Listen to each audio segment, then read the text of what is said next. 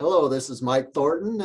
I'm here and happy to be reporting to the meeting this year. I have Nora Olsen with me in the office. She's hiding off camera. She'll be here in just a second. We're going to share our time today and give you an update on what we've accomplished in the last 12 months on the Idaho Potato Commission funded project on quality. So first, let me share the slides.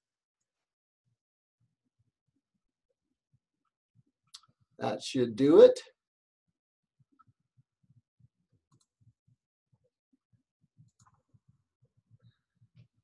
Okay. This is a project we began about 12 months ago, and it really started on, taking that top 10 list we developed last year of top things you can do to focus on quality, and really digging further to say, what is going on with quality? What are some of the defects we see in shipments, things like that.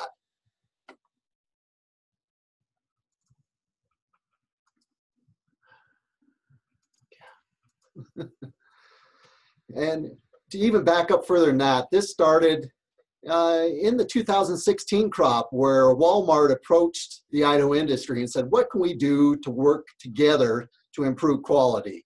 And so we've taken from there and really burrowed down and looked at things going on in the 2017 crop year, and looked at some of the shipments, looked at things that are going on, and really come up with some ideas of what we see in terms of quality at different points during the year. So with that, I'm going to turn things over to Nora Olsen, and Nora's going to really give you a progress report.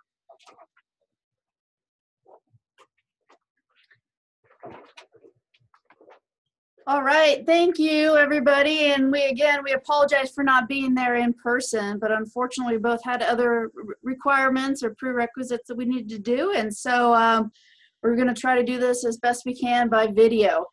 So as Mike said, we were really fortunate, though, to start to get involved in this quality project by asking the initial question is, what are the issues? If there is a quality issue out there, what exactly are they? Or is it bruised? Is it cuts? How do we kind of assess that? So fortunately, Walmart was very gracious in allowing us to receive all the rejection and downgrade notices for the 2017 stored crop, but only from February to August. And use that kind of as or take a caveat here is that really that's a small snapshot of that season. And so really we will continue to look and assess these kind of defects with time over the next year to 2 years in order to get an idea of the seasonal effect as well as the yearly effect that we see. But at least you can kind of get an idea of some of the data that we do have to date on what really happened during that time.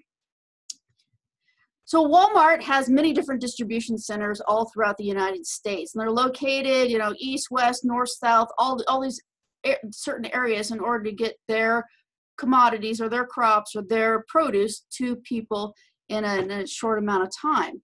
So we were able to identify, when we get these rejection notices, where are these rejections occurring at? Where are the prominent areas?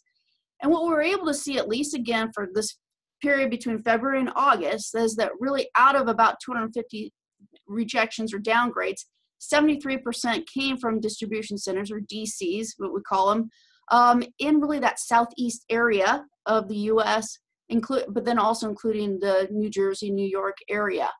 Really, the other 27% of the rejections came from 37 other DCs. So really, this was a kind of a nice way for us to see, okay, we can focus our efforts into these distribution centers. Why are we seeing additional rejections or downgrades in these areas? And some of the things that can first come to your mind is that, one, it's in one geographical area, the southeast portion of the United States. So are we seeing that some of the things that we think of when you're in those areas is that it's kind of warm and it's kind of humid? It's also very far from Idaho. So is there a difference in environmental conditions? Is it due to a long duration in trucks? Or are there other reasons for these additional rejections out of these areas? But again, trying to identify what is contributing to potential risk or potential quality issues. So further taking that information on, okay, where are these occurring, but also what kind of quality assessments are they having? What kind of defects are they seeing with these rejections? So some of the first ones that you can see is that actually this pie chart breaks it up into several different categories. Dry rot in the blue, cuts and shatter in orange, black spot bruise in gray, pressure bruise in yellow, and then soft rot in red. And you can see that those actually are pretty well distributed between those 5 kind of categories. And then we have this other, maybe lentisols or some other kind of concerns, which is just a small portion. So by identifying this, again, from only February to August, but we have a pretty good idea of what are our major culprits, what are the defects that we really need to focus on. And unfortunately, these are big areas to work in, but over half of them are due to some sort of impact, physical impact, whether it occurred during harvest and handling, whether it occurred in while we're getting the crop ready to be transported. But really, these quality issues are not new. These are the same sort of ones that we've been dealing with really forever with potatoes, just because they are inherently susceptible to some of these either diseases or disorders. So back in the 1970s, they did quite a bit of assessment on looking at what are some of the defects that are occurring at some of those retailers. And by this, you can see actually the majority was soft rot at the time. So hey, we have come a long ways in decreasing that. But really, dry rot, black spot, and other kind of bruising were the additional culprits for quality degradation. So we're dealing with the same sort of things. We're just kind of shifting those categories a little bit so we know where our mark is and what we need to work on. So here's just a few examples of some of the rejection notices photographs that we receive over time. And again, just to get a snapshot of what maybe some of the dry rot is looking like, some of the cuts and shatters on the right-hand side. And again, be aware that there is a certain amount that is allowable. It's not that there can't be any of these kind of defects, but either there's going to be a pair away by weight, there's either going to be a percentage of the potatoes that you're assessing, things like that. So be aware that some are allowed, we just can't have a certain amount in excess. But really, these kind of photographs and these kind of information helps us identify that, hey, look, we need to put a little bit more emphasis into bruise management, especially in this case where we're having some sort of wound and dry rot, fusarium dry rot can enter, or just even kind of cuts and abrasions like that. Black spot bruise is a consistent one that has been shown through several different varieties and several different times of the year. But really, you can imagine potatoes don't look like this when they leave the warehouse. And so are there other things that are happening to those potatoes in transit? And we'll come back to this a little bit later too. But black spot bruise and excessive bruising like this is definitely a concern for quality. Another issue that was kind of surprising to us was the amount of pressure bruise. And pressure bruise flattening that you can see on the outside is allowable excess up to a certain amount. But also what happens though too is that pressure bruise, when it's cut, will turn black in some circumstances. And so then you're asking for another discoloration or disqualification because of that. We also saw some sunken and discoloration. And although this is not from a rejection photo, but it kind of gives you an idea of where some of this discoloration can come for where the skin has either flaked off, either maybe due to pink eye, or it was just sloughing in that area. And then the flesh underneath just couldn't heal properly. And it causes this blackened discoloration on the potato, which is just not a quality characteristic you want. And then soft rot. That's the ultimate one that obviously is a degradation that can have a serious impact on the potatoes when they arrive and cause for immediate kind of rejection up to a 2% allowable amount. This is the one that is we see prevalently in certain times of the year. And then there's also other things that can be shown up with some of these rejection notices, whether it's internal discoloration, such as from a virus, maybe mop top virus, or maybe there is linosol damage or chemical damage on the potato. And again, these don't qualify for very high levels of our rejection notices, but still are observed and need to be identified and handled in that manner. So what about when do we see the greatest amount of rejections? Again, this is just a small snapshot for the 2017 crop, looking from February to August. But what was kind of interesting was that our greatest amount of rejections by month was really in the month of May.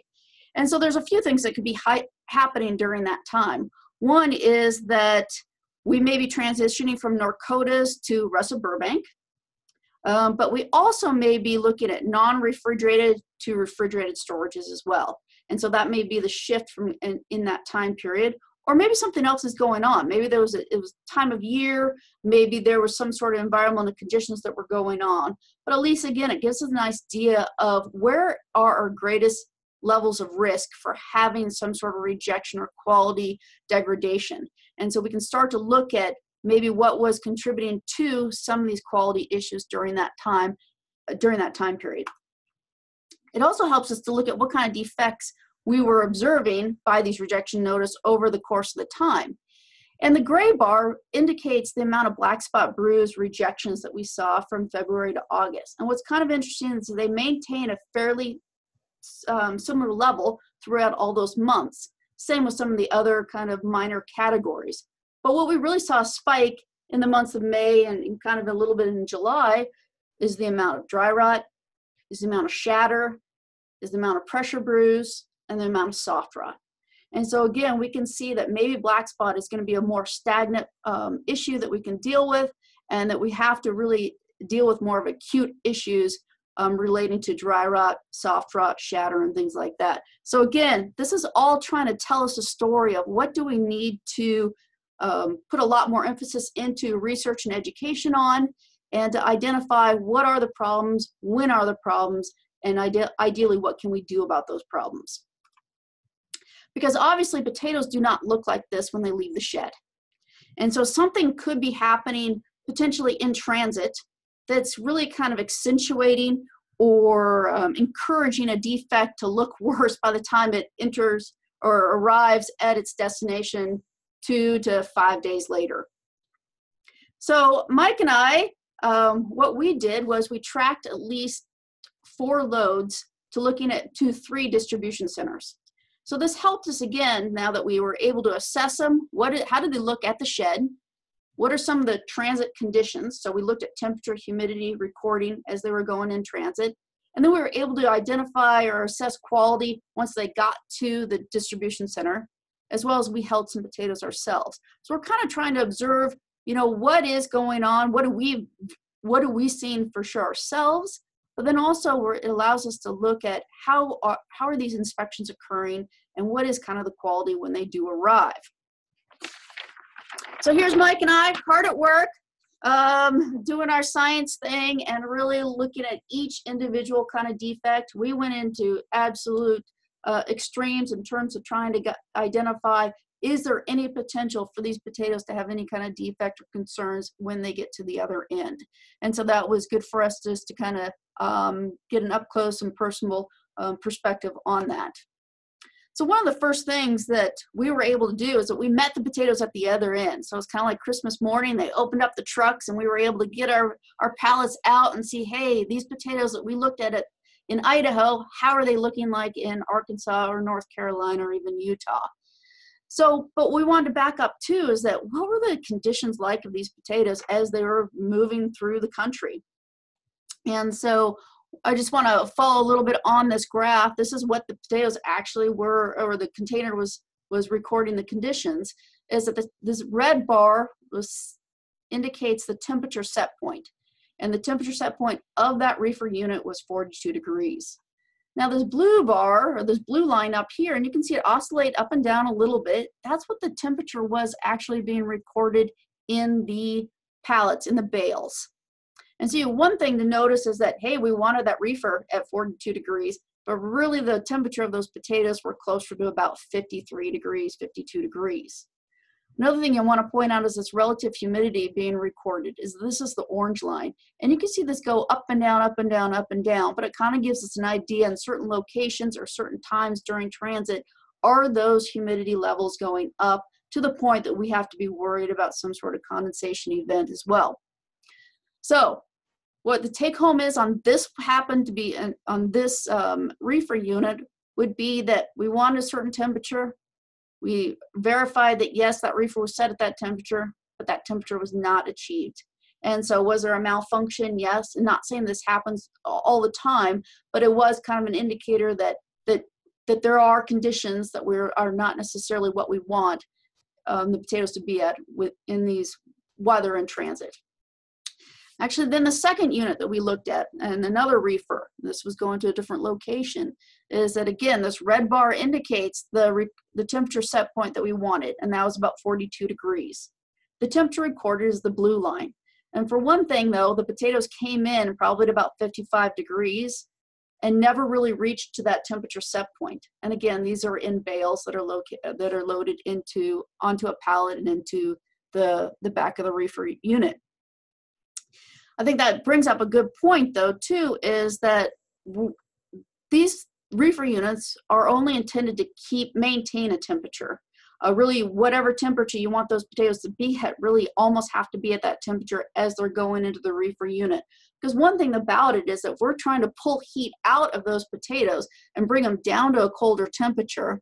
And we're all aware is that warmer temperature holds more moisture. And so once you start going down to temperatures, and if you are really truly able to do that, is that moisture has to go somewhere. And especially these units aren't really set up to exhaust heat and exhaust out the internal conditions or the internal air, is that you have the potential for condensation to occur because that moisture has to go somewhere. And we could record this and see that all of a sudden the relative humidity started to get fairly high in those bales in that pallet.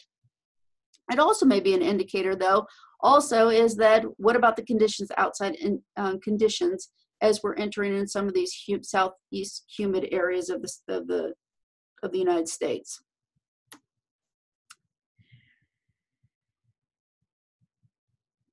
This is just representing some of the condensation events that could occur and kind of the unknowns of how these reefer units work in terms of being able to bring in and distribute air and throughout the product. And so it is somewhat like a little storage, but again, we're not able to control everything that we want, nor are we able to exhaust out a lot of that warm and humid air as well. This is just another example of some temperature recordings that we saw. One is that you can see the fluctuations that occurred actually is that this particular reefer unit fluctuated between 35 degrees and about 49 degrees. And again, if you have any kind of availability of moisture that you might reach that dew point, you potentially have condensation events occurring in those poly bags. And as what we're most afraid of when a condensation event occurs in a poly bag is that you increase your risk for soft rot breakdown.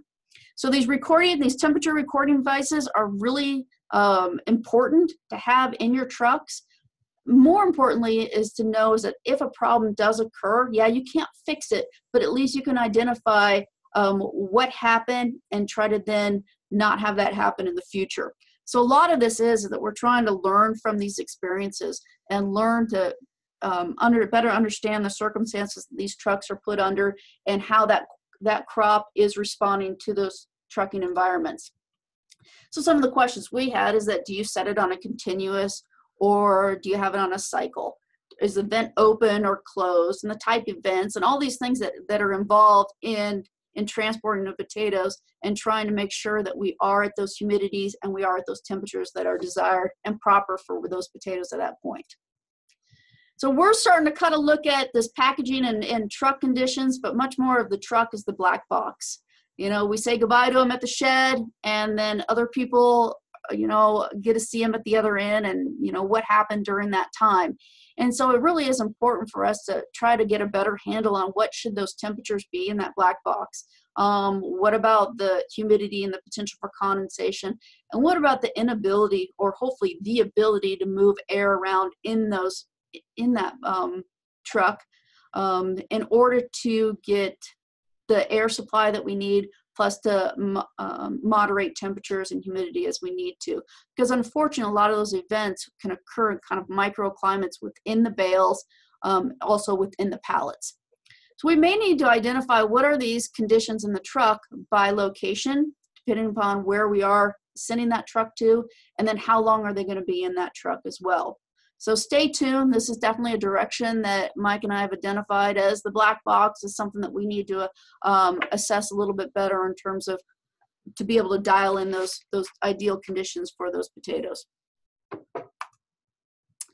So one thing too is that we go back to the packing shed, is that I think everybody needs to establish their own go, no-go kind of situation. For those of you who saw that movie Hidden Figures, you know, I love that time when John Glenn is trying to decide, is he going to try to get sent up into space and to try to land on the moon? But what his fear was is that, what about the calculations? Are they ready for him to re-enter Earth when he comes back down?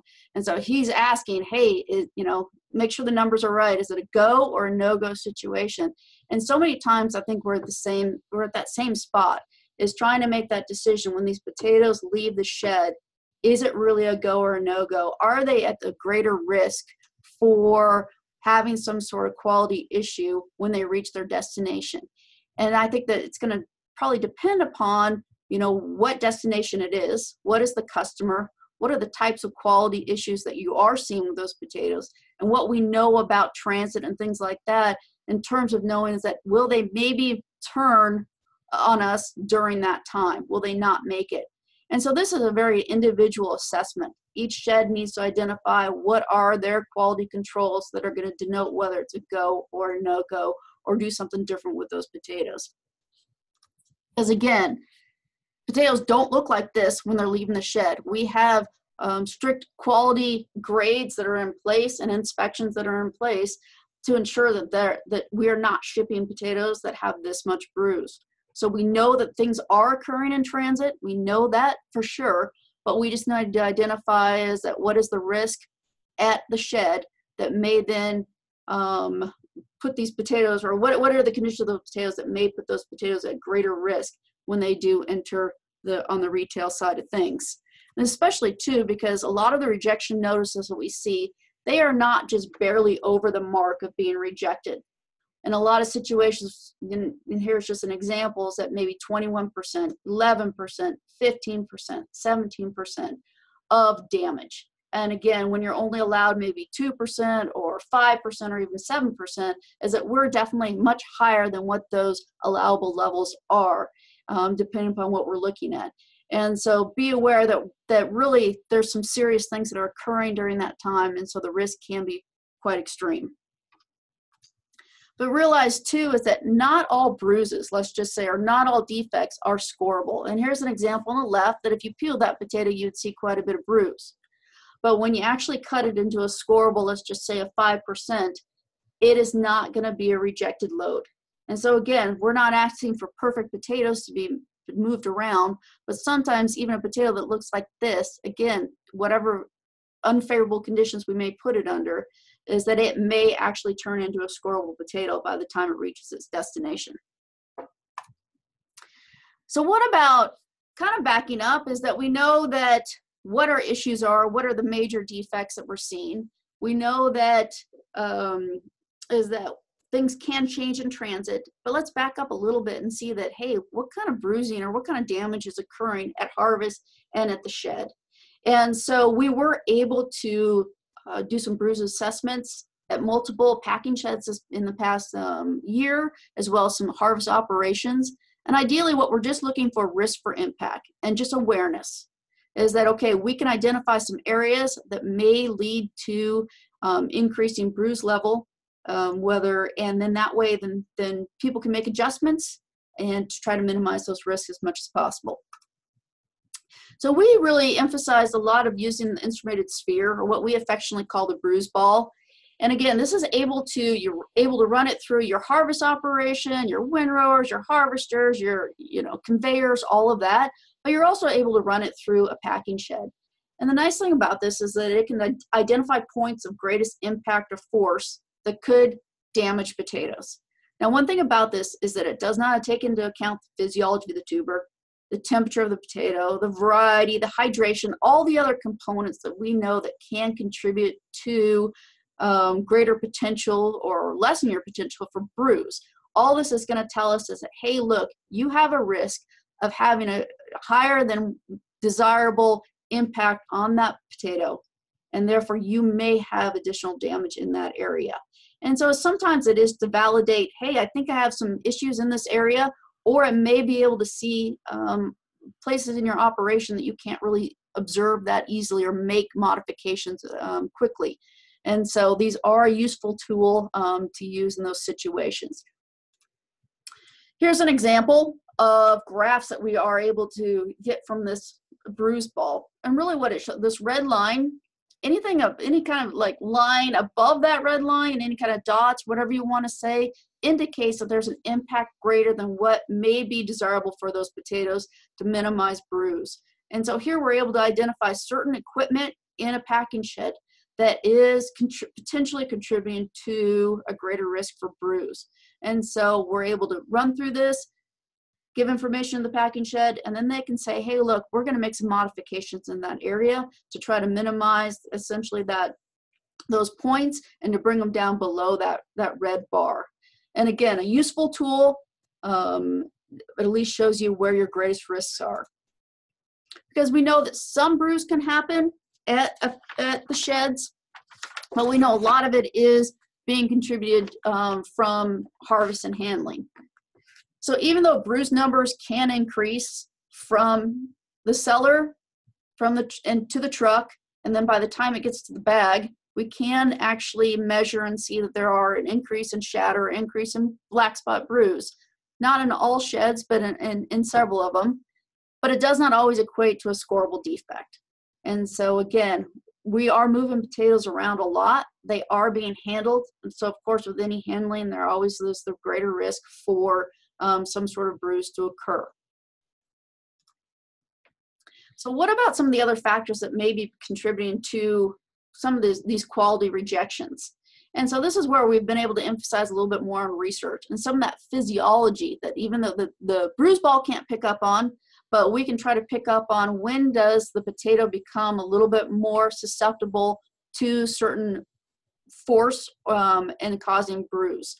So we're able to look at different varieties such as North Dakota strains, some of these other varieties that may be processed potatoes, but also fresh packed potatoes such as Teton and Payette.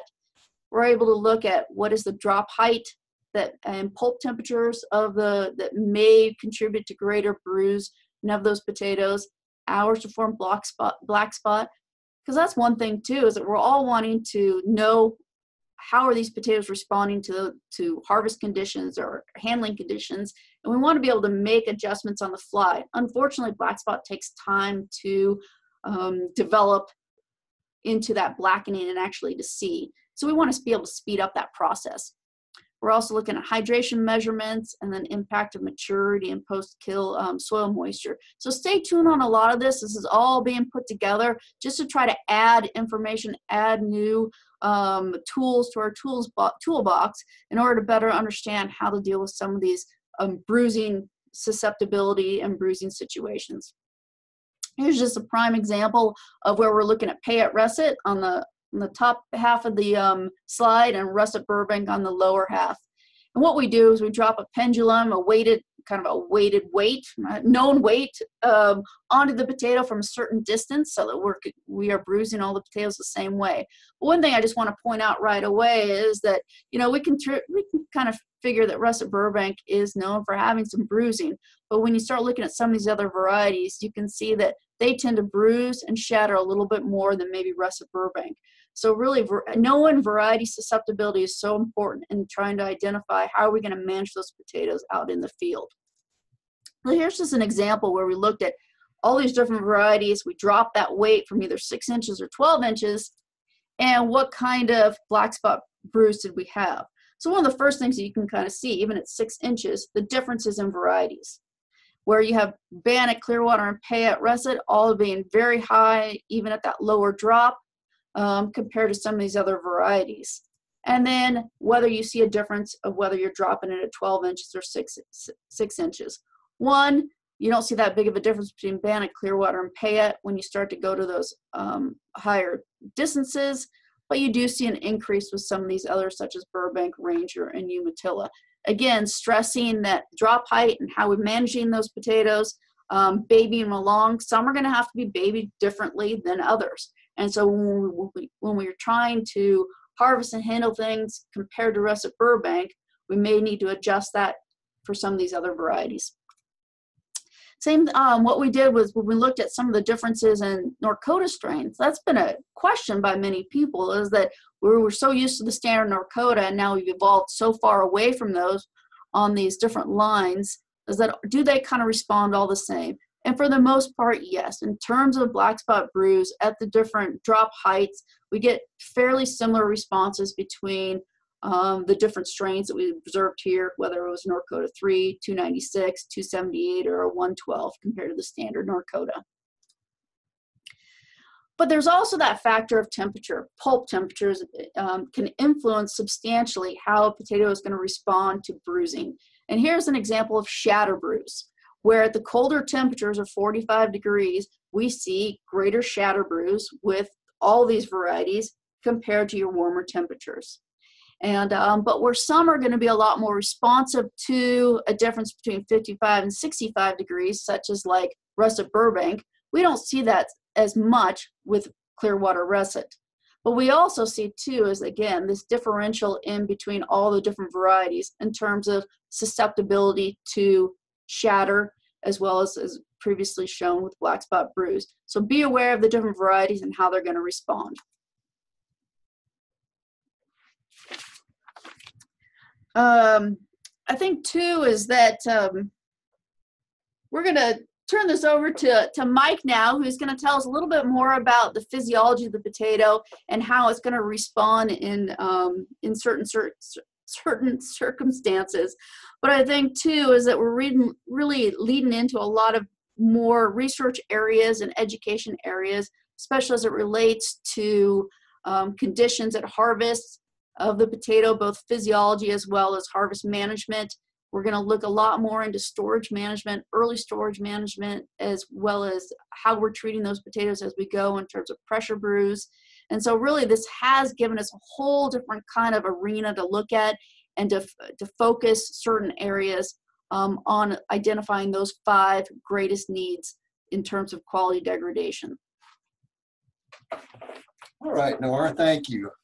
I don't know about you guys, but I've already learned 2 important pieces of information as Nora's gone along. First of all, she's way better at this video stuff than I am and probably should be reading the evening news, whereas I struggle to chew gum and walk at the same time when it comes to this technology and probably should stay away from it.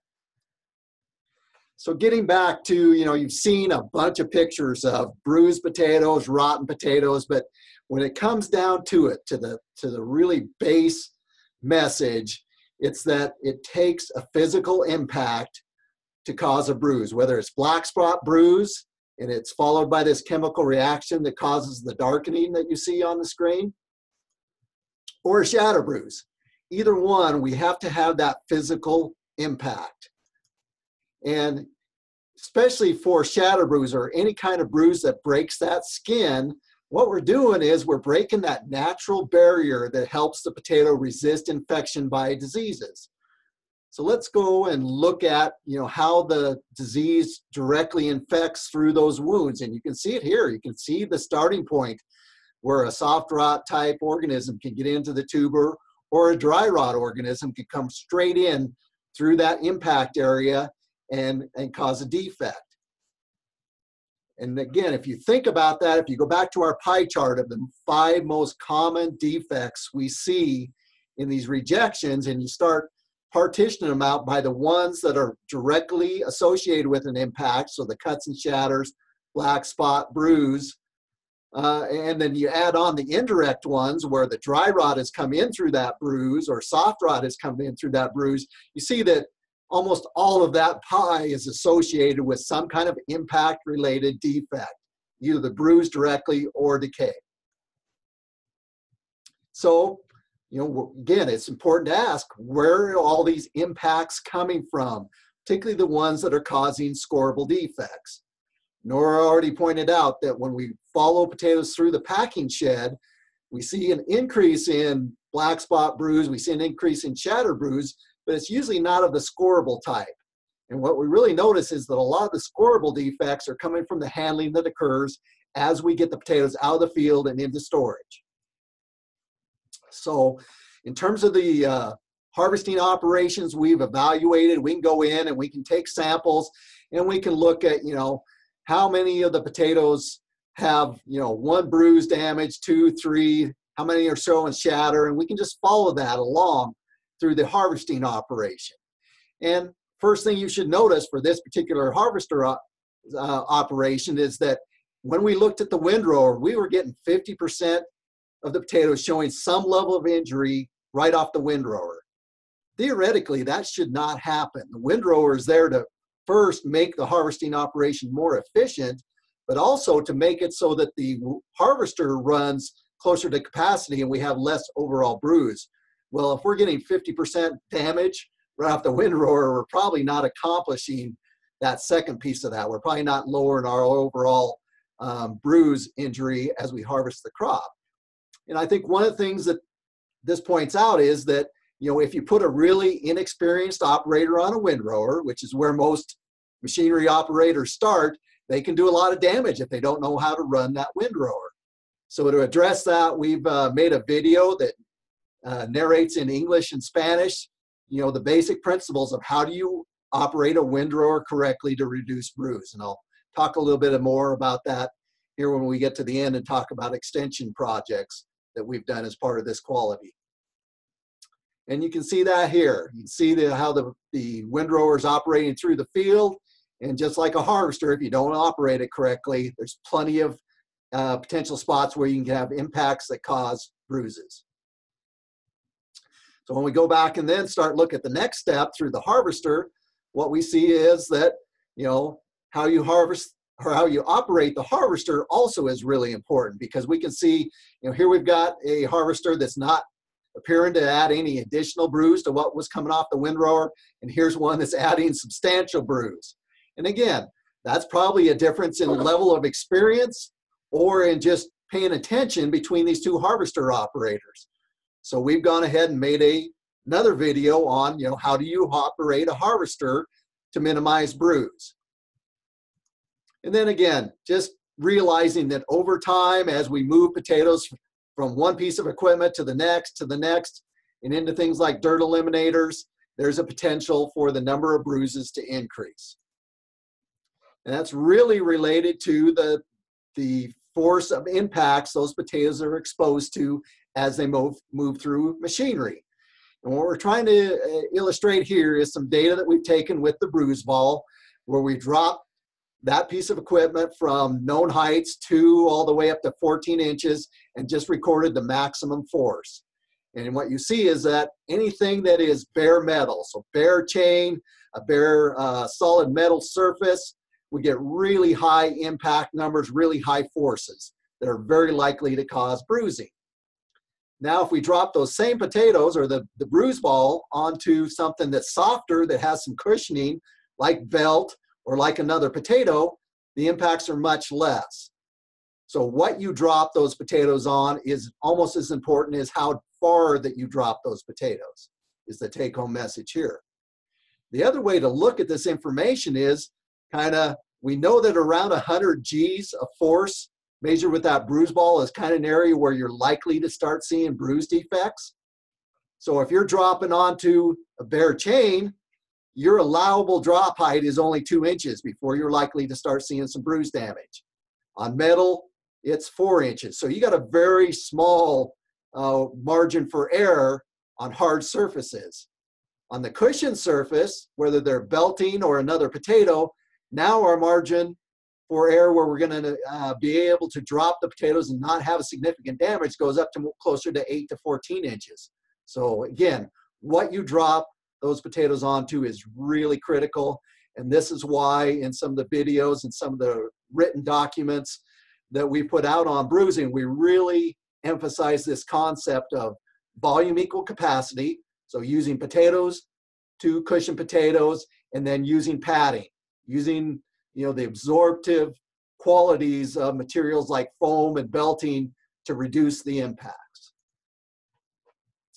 And just to give you an idea, some places in the harvester and operating equipment, metal points of contact and where you can get direct impact forces are very obvious, like they are here and here. Some of them are less obvious. You know, you got to be looking for places where the metal is now exposed because the potatoes have worn down through that protective belting.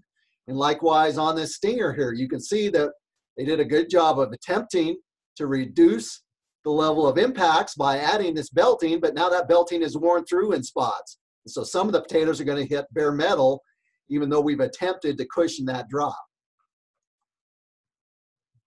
So one of the things we wanted to do with this quality project is really bring a focus to quality and what can everybody in the handling chain do to improve quality. And if I had to say it's one thing, it's really focus on brews to begin with. So in our extension programs, the presentations, the newsletters we've been putting out through the Pulse and the Potato Commission, the bulletins, the conversations that we've had when we've gone out and done the bruise ball testing, we've really been focusing on, you know, how do we get everybody to focus on handling potatoes gently. As I said, this fall we went out with a lot of help from industry and with Travis Blacker and Bill Schaefer, and we put together 2 videos, one on how do you operate a windrower in the best way to reduce bruise, and how do you operate a harvester. And those are posted online now. They're available in both English and Spanish. And then we also have the narration available in English and Spanish, so you can print it off and hand it to your guys after they look at the video, or however you want to reinforce the message. And then we have plans to do that for another of the bunch of the operations under which potatoes go through and could be bruised, like right at the storage during loading of the storage, unloading trucks, things like that. We also have developed these stickers to put right on your equipment, so you have a direct visual reminder anytime you buy that equipment that, hey, you need to operate this in a way to reduce bruise. And I think Travis brought a whole bunch of those today to hand out to people that want them to use on their equipment. Likewise, with Potato Commission, we developed the top 10 list from last year into a couple posters, one that focuses on, you know, top 10 during the production cycle, and one that focuses on top 10 during packing and shipping. And then finally, we posted a lot of this information into one online quality manual that's on our website. And here you see the website address, and you can see how we've organized everything into a bruise management category by, you know, what do I need to know in season? What do I need to know at harvest? What do I need to know at storage? So all this information is broken down by different topics, and you can get just about anything you want on bruise reduction on this website. I mentioned the poster. Here's an example of just breaking down these top 10 things you can do to focus on quality into really simple visual clues of doing things like, you know, planting the right kind of fields, monitoring temperatures, you know, avoiding drops, things like that. So again, Travis has a supply of those posters available that he's, I think, providing today at this meeting. So if I had to wrap up what we've learned in the last 12 months, you know, I'd say that, you know, we've identified the top 5 most common defects that we see in potatoes that are shipped and rejected at the receiving point, and those are the ones you see here: dry rot, cut shatter, soft rot, pressure bruise, and black spot. And because we can identify those, then we can start pinpointing where we need to focus to reduce those defects. And it's in the harvesting and packing shed operations, it's reducing pressure bruise in storage, and really realizing that you may not see that pressure bruise cut black at the shed, but after those potatoes spend a few days in a truck going to the retail market, then all of a sudden you see more pressure bruise, you see more black spot. So the small problem can turn into a larger problem. We also saw, when we followed these shipments down into the southeast U.S. production area or shipping area, that, you know, condensation, airflow, what's going on with temperatures in the truck can contribute to a loss in quality during storage. So we really need to start figuring out, you know, a better way to monitor and assess what's the best conditions to get these potatoes particularly to some of these really tough areas where the humidity and temperatures are not favorable outside that truck. How do we hold them as best we can? We've done these quality assessments in the field, storage shed, and at the distribution center, and really been able to see how quality changes over time and some of the things that may be contributing to that. And then, as Nora pointed out, we've identified some areas like varieties, hydration, things like that that need a little bit more research, so we can really drill down to good recommendations for you guys. So with that, I'm going to end again with our Brews website, just to make sure you have that. Again, if you have any questions, if you have things where you'd like the University of Idaho to come out and help you assess your packing shed or your harvester operations, that's what we'd like to be able to do going forward, and really be able to provide you guys with some good research and extension for improving quality going forward. So with that, I hope you guys enjoy the rest of your meeting, and that that you'll agree that we made some substantial progress on this project, and look forward to reporting more project updates in the future.